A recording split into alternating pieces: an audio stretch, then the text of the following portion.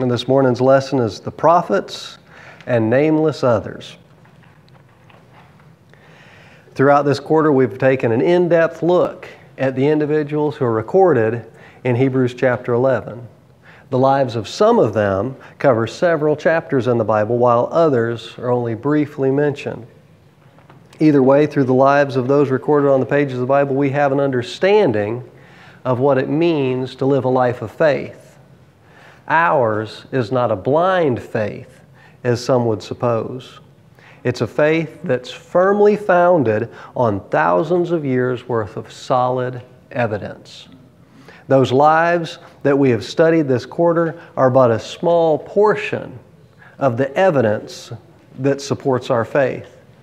In each instance, we see that obedience to God always works for the best in every situation.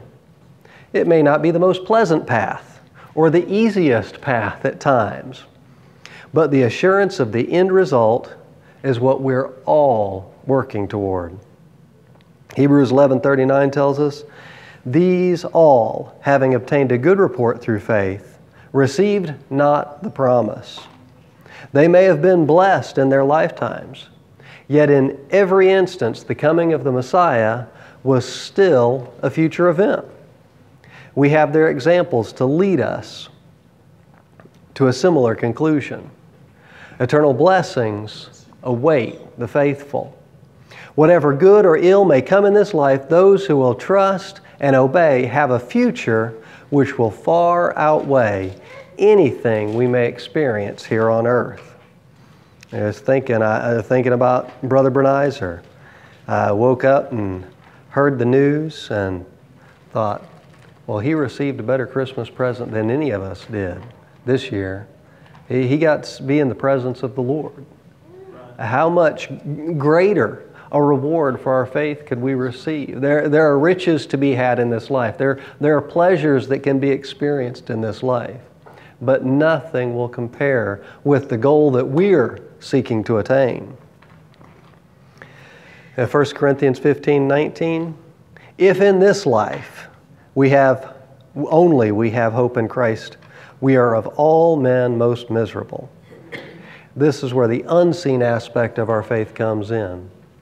None of us have likely experienced the immediate presence of God.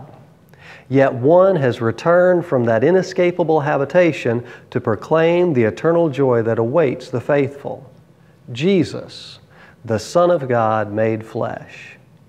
None can have peace with God apart from His saving grace. He came to take our place and empower us to overcome all the forces of darkness. We have each experienced both success and failure in our walks with God.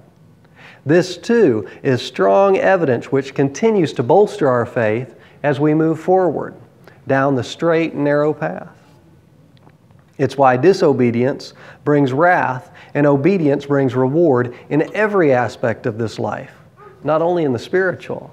It's a reminder from God of the eternal principles of His will. The very fact that humans acknowledge a basic moral code points to God's authority and sovereignty in all things. Far from hiding, God has made Himself known to His creation in all things. Looking at the evidence for faith, the only illogical and irrational response is to ignore God altogether. And getting into commentary here, in this series of lessons, we have studied 22 particular individuals with regard to their faith. The author of the epistle to the Hebrews commented on 10 of those witnesses. Others he merely named. Finally, he made mention of a number of evidences or works of faith, leaving the doers nameless. Some of those works called individuals to mind, but they apply more generally to a host of faithful men and women of God who had already been inspired by those named to follow their example. And the faith chapter still speaks to us in the dispensation of grace. It gives us a greater insight into the source and the foundation of faith that we have. It encourages us to push through the trials and temptations in order to receive that eternal reward. Through Jesus, God experienced the fullness of life in these mortal bodies. It's something I've repeated many times in the series and probably throughout Sunday school, but we need to try to fully understand the depth of this truth. Jesus experienced the trials, temptations, and pain that God the Father in heaven was incapable of even comprehending in His eternal state. He was a perfect God. He's completely, He can't even countenance sin. He couldn't experience pain or suffering in heaven. But as a human, He was able to experience the difficulties that we all go through in this life. Prior to Jesus, God could see the suffering of His people, but He could not truly understand the depth of the impact on our souls. Hebrews 12:18 tells us, "For in that He Himself hath suffered being tempted, He is able to succor them that are tempted." That is, He is now able to bring aid or relief to those who suffer trials and afflictions because He has experienced those trials and afflictions firsthand. The eternal and holy God of creation was willing to put Himself on our level and to face undeserved rejection from a fully human perspective.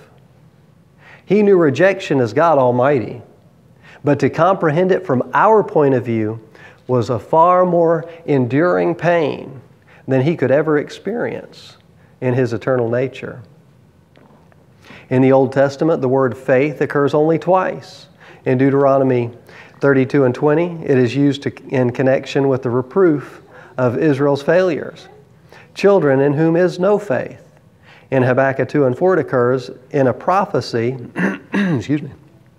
of justification by faith, as we experience it on this side of the cross. The Old Testament saints were examples of faith. We see it manifested before the institution of the law covenant, and we see it continuing throughout the dispensation of the law. We have noted the wavering faith of some, but more particularly, we have seen examples of obedience to the faith, even unto death. They simply believed God and took Him at His word. That is faith in any dispensation. Now, when Abram was called to come out of Ur of the Chaldees, this was blind faith. He had never been required to do anything by God before. He had nothing to base his obedience on but this call to go forth. Every instance in his life after this became a greater evidence to support the initial choice and every act of obedience afterwards. And so it is with us. At some point in our own past, we heard that call to come out and be separate.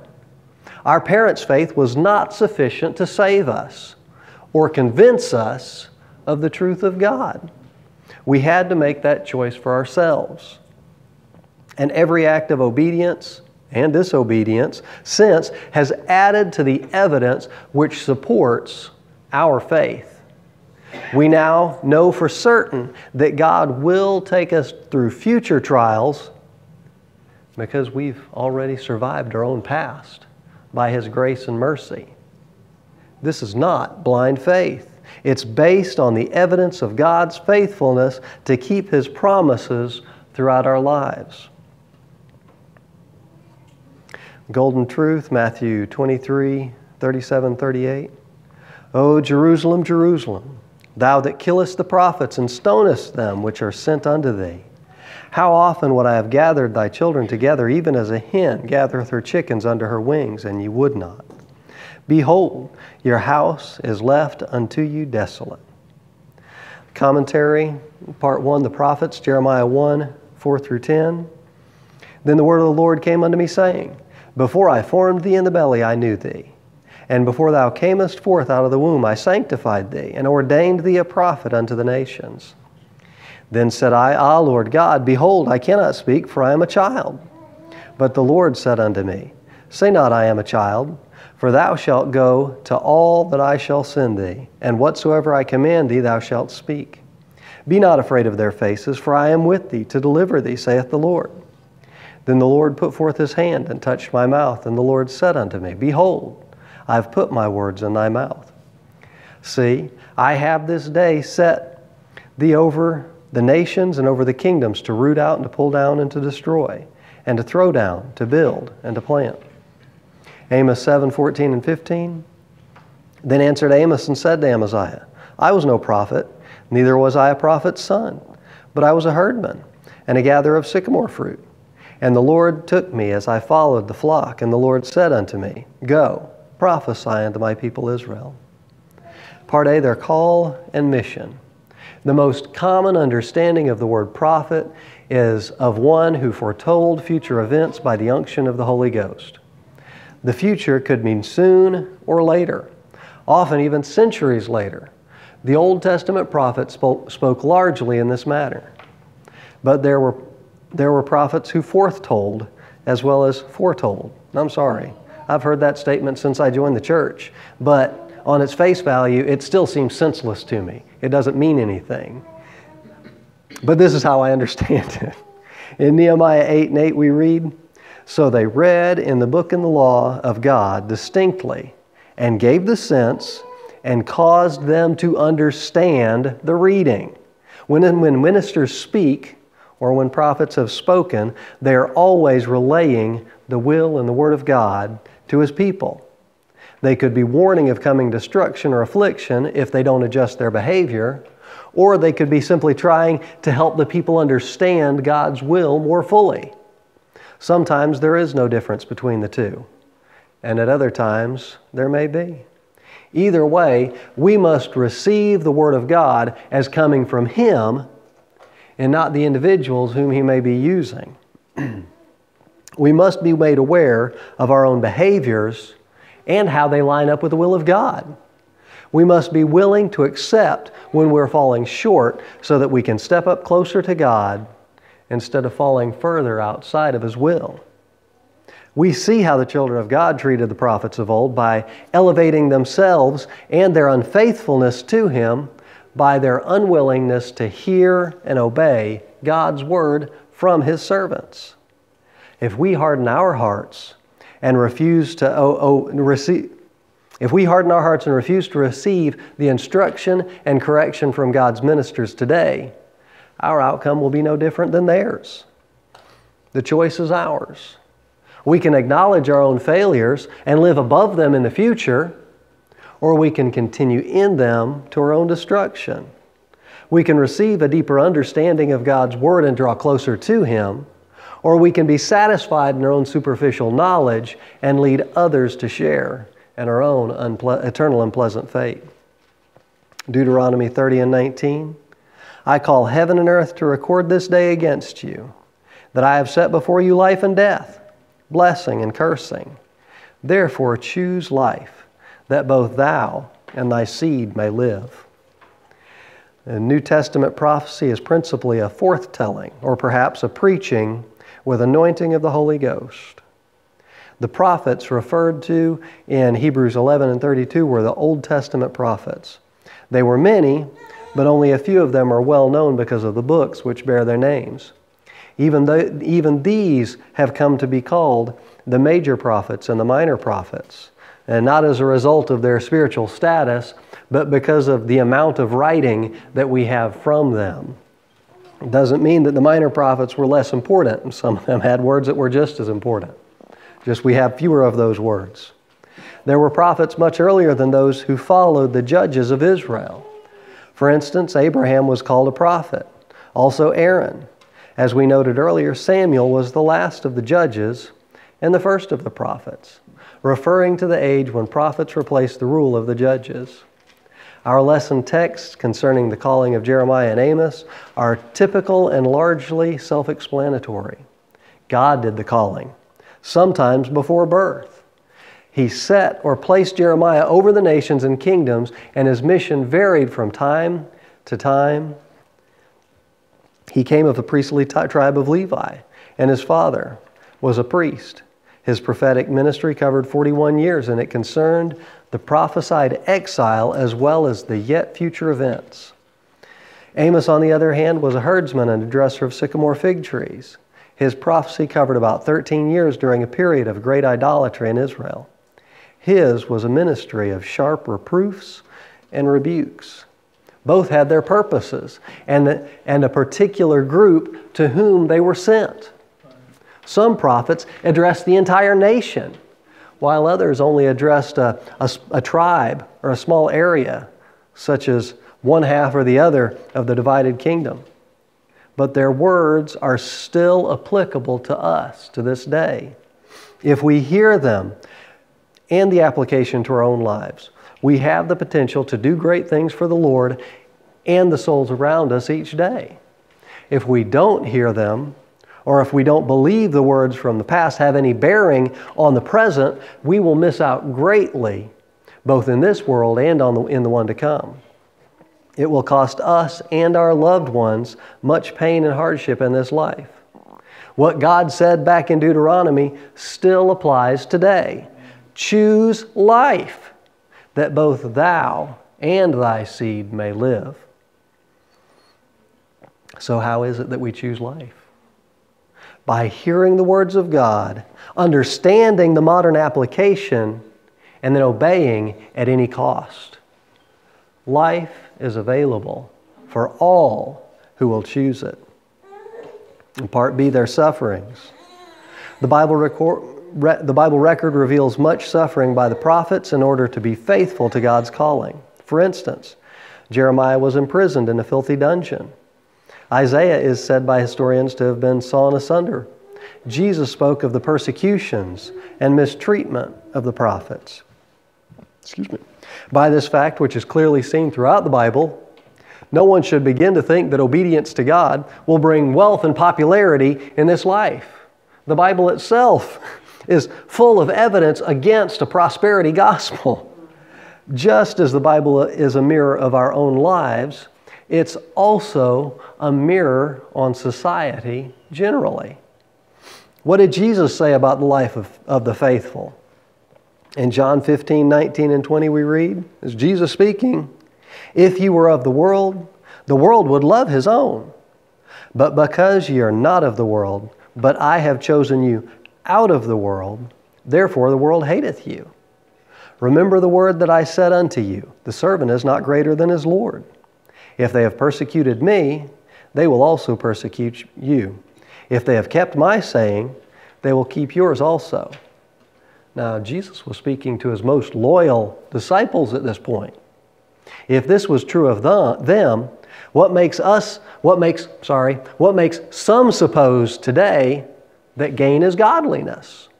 Paul spoke against this corrupt ideology and proclaimed it foolishness to believe such nonsense. We are assured of difficulties if we're faithful. In fact, according to Jesus and Paul, such adversities as they faced were the proof that they were doing God's will, just as they should. The same will be true of us today. In part C, their faithfulness. Even in their moments of discouragement, their faith prevailed. The comments in Hebrews 11, 36 through 39 references their faithful endurance under the most trying of circumstances. This is exactly what it took to convince souls of who they were when they saw their ability to withstand the trials with almost superhuman ability. It's not human nature to count it joy to suffer shame. Yet for the cause of Christ, this is exactly what happened when the disciples were imprisoned and beaten for preaching the goodness of God. Endurance is a critical aspect of the faithful Christian life. But for it to be seen most clearly, the trial must be all the more severe. The greater the trial, the greater the grace that's needed to overcome. This grace is seen by unbelievers, and it will draw souls to the foot of the cross in repentance. Just as Christ's suffering drew souls to Him, our suffering will do the same when we faithfully receive whatever this dark and evil world throws at us, and we praise God for the opportunity to be His faithful witnesses through those trials and temptations. Part 2, nameless others. Part A, things done by faith. Hebrews 11:33 through 35. who through faith subdued kingdoms, wrought righteousness, obtained promises, stopped the mouths of lions, quenched the violence of fire, escaped the edge of the sword, out of weakness were made strong, waxed valiant in fight, turned to flight the armies of the aliens. Women received their dead, raised to life again. Some of these accomplishments were no doubt done by those who were named in the earlier passages of chapter 11 there in Hebrews. Others are left to conjecture. 1. By faith they subdued kingdoms.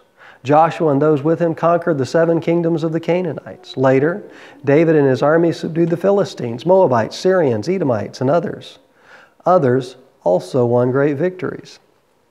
2, they wrought righteousness. Abraham, for instance, believed God, and his faith was counted unto him for righteousness. Many were turned to the faith from idolatry.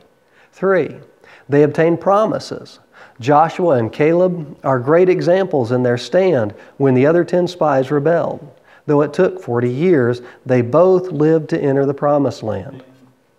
Now, this example spoke to me right then as I was studying this lesson. In this fallen world, the promised land was theirs for the taking. Still, something was required of them. Something was required of the people. They were required to fight the enemy. Not only just to get into the promised land, but the whole time they were there, the enemy continued to assail them. Rather than driving them all out and destroying them as God had directed, they began to compromise and allow the enemy to dwell among them. This meant as long as they were in the promised land, the enemy was a bad influence on the people of God. This led to them eventually rejecting God before He sent an adversary in to take them into captivity. Because they were unwilling to do what was necessary, it cost them their freedom. So many today seem to be taking the same attitude. They're compromising with the world system and allowing it to have the preeminence in their lives. Current trends mock those who would lead souls to the fullness of the truth and claim that they are being too severe in their interpretation of Scripture. This same attitude reigned supreme just before the Israelites became exiles from the land which God had given them. Sadly, the tendency is for many in the church to lean on those same individuals who would reject the truth of God's Word in favor of a more watered-down version of it. They may not currently hold their opinions, but they support many of their public platforms. The harlot church will be made up of all those who reject the fullness of God's truth.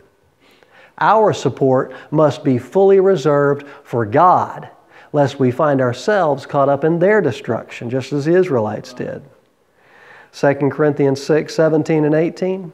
Wherefore, come out from among them, and be ye separate, saith the Lord, and touch not the unclean thing, and I will receive you, and will be a father unto you, and ye shall be my sons and daughters, saith the Lord Almighty.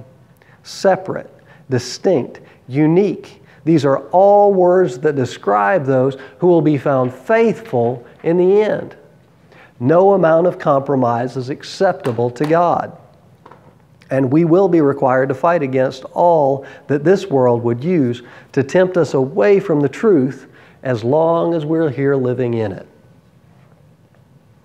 4, they stopped the mouths of lions. Samson slew a lion barehanded, as did David also. Much later, when Daniel was cast into the den of lions, rather than deny his God, God stopped the lions' mouths. 5, they quenched the violence of fire. 3 Hebrew children were cast into Babylon's fiery furnace. Immediately come to mind. The fire was not quenched, but the violence of it was. Earlier, when the fire of God burned among the complaining Israelites, when Moses prayed unto the Lord, the fire was quenched. 6, they escaped the edge of the sword. Moses was delivered from the sword of Pharaoh. David was kept safe from the swords of both Goliath and Saul. Mordecai and the Jews were spared the sword of Haman. Elijah escaped Jezebel's wicked anger. 7, out of weakness they were made strong. Jehoshaphat is a prime example. When the Moabites and Ammonites banded together against Judah, Jehoshaphat prayed.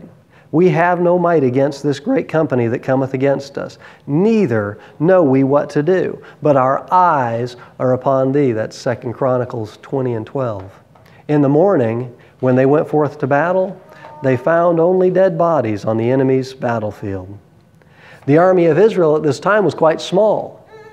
Yet when they trusted God alone and did not depend on those around them, the largest of armies could not conquer them. 2 Chronicles 24, 23, and 24. And it came to pass at the end of the year that the host of Syria came up against him. And they came to Judah and Jerusalem and destroyed all the princes of the people from among the people. And they sent the spoil of them to the king of Damascus. For the army of Syrians came with a small company of men. And the Lord delivered a very great host into their hand, because they had forsaken the Lord God of their fathers. So they executed judgment against Joash. But when they rejected God by looking to those around them who seemed to have similar goals, a small army was able to defeat their gathered masses. It's far better to struggle with a little and trust in God than to think you have it all and be crushed by an insignificant adversary. God's way may not always make sense to our human notions of what we think is best, but our faith is seen in trusting that He can see the big picture when all we can see is the individual trials that each of us may be facing. Hezekiah also was made strong when God healed him and added 15 years to his life. They waxed valiant and fight and put to flight the armies of the enemies. 8. They were brave in their stand for right and waxed or increased in faith and courage. Again, David withstood the whole Philistine army in challenging Goliath. Then there was Jonathan and his armor-bearer, who won a victory over the Philistine garrison. 9. Women received their dead raised to life again. This was treated in lesson 7 of this series. Excuse me. B. Things endured by faith, Hebrews 11:35 through 38. And others were tortured, not accepting deliverance, that they might obtain a better resurrection. And others had trial of cruel mockings and scourging, yea, moreover of bonds and imprisonment.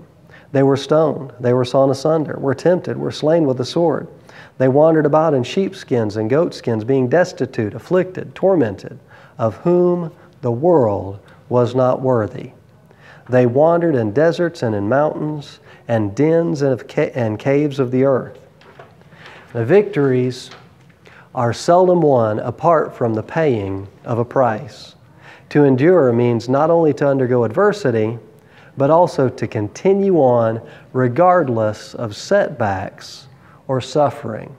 Now, looking back at this passage we just read from Hebrews, what would cause people to believe that we will no longer face adversity for the rest of our lives after we surrender our own will to God? I don't know, but I see the exact opposite of that sentiment recorded in the pages of the Bible. I'm assured of difficulties, but I'm also assured of victory if I don't allow the enemy to convince me that he's already won the battle. Because he hasn't. And he won't as long as we keep our eyes on the prize that God has set before us. You've probably heard it said, don't tell God how big the problem is that you're facing, but remind your problem how big the God is that you serve.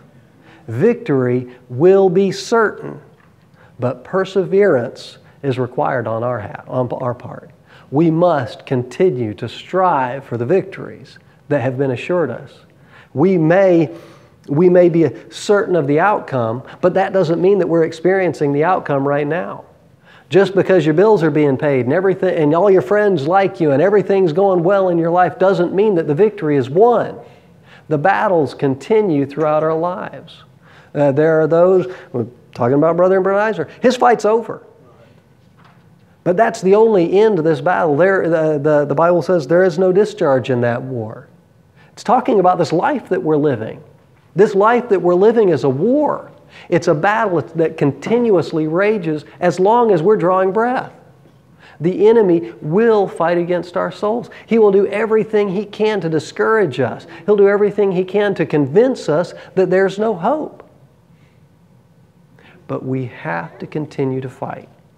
We have to recognize that the trials that we face, that we're going to face on a daily basis, are the assurance that God is still working with us. If we're not fighting anymore, the devil already has us beaten.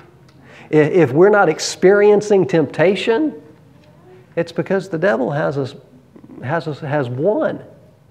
We've already surrendered to him. We have to continue to recognize everything that the enemy would do to try to trip us up.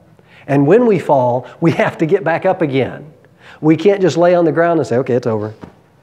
We have to move forward. We have to get up, wipe ourselves off, accept the embarrassment of failure, and move forward with God. It's the only hope we have of victory in the end. Part 1, they were tortured, not accepting compromises in order to be spared. The tortures could have been physical or mental, beatings or inquisitions. The resurrection unto eternal life was preferred to the sparing of temporal life. Now listen to that. They were beaten and killed. Why? Because the individuals who are experiencing these beatings and the process of their own death counted it more important to be faithful to God than to worry about what little pain they may be suffering in this life. They were killed, but they saw the outcome. They saw the final victory that awaited them if they could be faithful.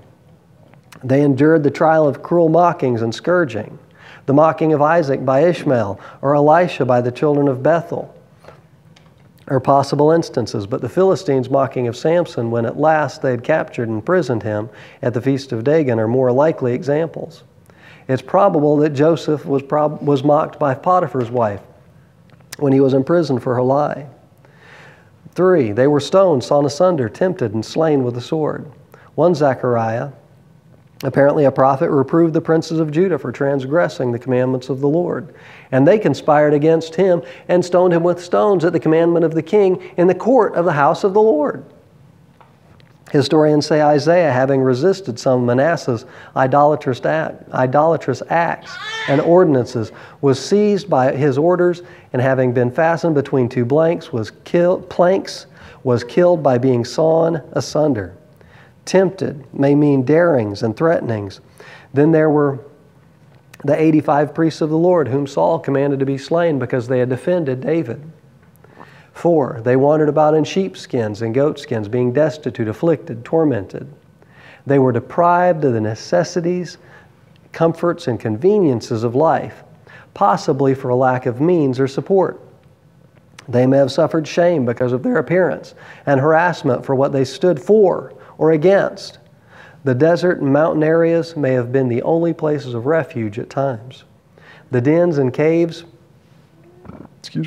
may have been their only shelter from the elements or hiding places from their pursuers, as when David escaped to the cave of Adullam when Saul was seeking his life. Then there were the 100 prophets hidden in caves in Elijah's day, whom Obadiah dared to feed with bread. Again, what in these reports would lead us to believe that gain is godliness? How is it that a prosperity gospel could thrive if people would only read God's Word for themselves and read it with a desire to grow in their understanding of its application to their own lives?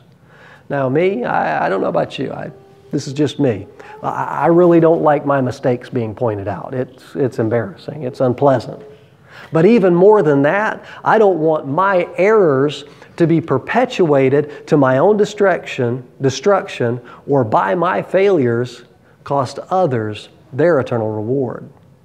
Proverbs 27:6 says, "Faithful are the wounds of a friend, but the kisses of an enemy are deceitful." What's that mean? How's that apply to us? What's that have any bearing on me? It's far better for a good friend to warn you of a dangerous fault, even if it's embarrassing, than for an enemy to encourage us or stroke our egos to our own destruction.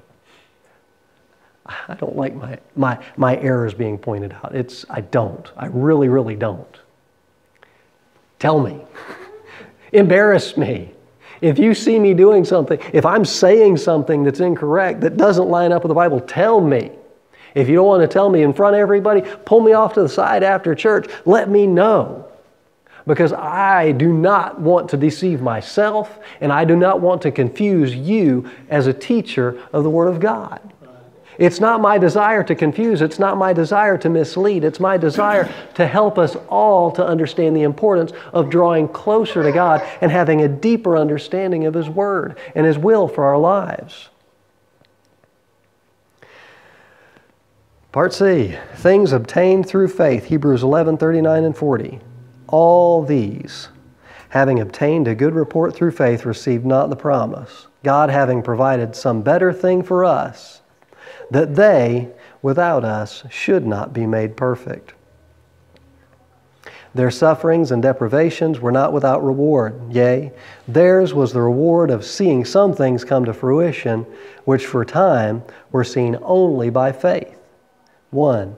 They obtained a good report, a report to be passed on to all who have followed them, a report of heart assurance that faith, which they died in and for, would bear fruit in some better thing for future generations.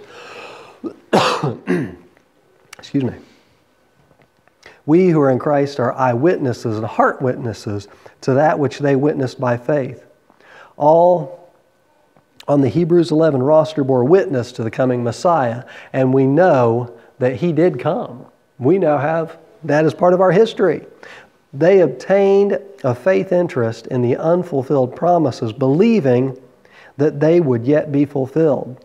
They did not die disappointed or disillusioned. Like Abraham, they staggered not at the promises of God through unbelief, but were strong in faith, giving glory to God, and being fully persuaded that what He had promised, He was also able to perform. And therefore it was imputed to Him for righteousness. It's Romans 4:20 through 22. The reward that we should be seeking will not be found in this life. We may receive good while we're here, but if that's what we set our hearts on, we will be disappointed, and we will run the risk of allowing that good to become our only goal in this life. This is exactly what happened to the Pharisees and Sadducees of Jesus' time, but He told them 3 times in Matthew chapter 6, "Verily I say unto you, they have their reward." They already received their reward. They were seeking the approval of man. They were seeking the approval of their peers, of those whom they considered beneath them, and they got it. But that was the extent of the reward that they would receive. Our ultimate victory will not be found this side of eternity. There is good to be had in this life, and all of it comes from God. But we need to understand that that is not what we should be seeking. Paul says, if you're a servant and you can get your freedom, great. But don't let that be your point of focus. Keep God. In all of this, in this entire series of lessons, the most important thing that we can get is that we have to keep our eyes on God. There's nothing more important than that. As long as He's our focus, the trials that we are guaranteed to face in this life, we'll understand that they're simply a part of the plan that God has for us. They're to strengthen our faith. They're to cause us to trust in Him more and receive the victory that He would have for us, not only for our own benefit, but so that we can be a blessing to those around us. I think, going back, I mentioned earlier about the disciples who were imprisoned and beaten. And when they came out, they were rejoicing that they were counted worthy to suffer shame for His name. They counted it worthy. They counted it glory. They were blessed because they were beaten. How many of us would look forward to the trials that we're going to face when we go back to work? How many of us look forward to traffic on a commute? How many of us look forward to seeing the bills come in and recognizing that our bank account's not covering it? How many of us look forward to those kind of things? And those aren't trials of the faith. Those are trials of life. Those are simply things that we all face. But they counted it, that they rejoiced that they were counted worthy to suffer shame for His name. When we can do that, when we come to that point in our lives, we know that God is with us. We know that God is strengthening us and causing us to be the people whom He would have us to be. That's not to give us a big head. That's not to increase our ego. But it's to help us to understand the hope that we have is only found in God. The strength that we need can only be found in God. Bank account's nice, but it won't get you out of every trouble. A nice insurance policy is good, but it's not going to resolve every situation. Every one of those trials of life is an opportunity to be a trial of faith. Absolutely. Absolutely. We have to keep our eyes on God. If we keep our eyes on God, He'll take us through all things. If we allow this life to hinder our vision of God, we're in trouble. More than in this life, but in our eternal lives as well. I got about a minute. Any comments, thoughts, complaints? Anyone want to point out a failure of mine? Brother Kryss, these who face these great trials and had great faith, no doubt their faith started out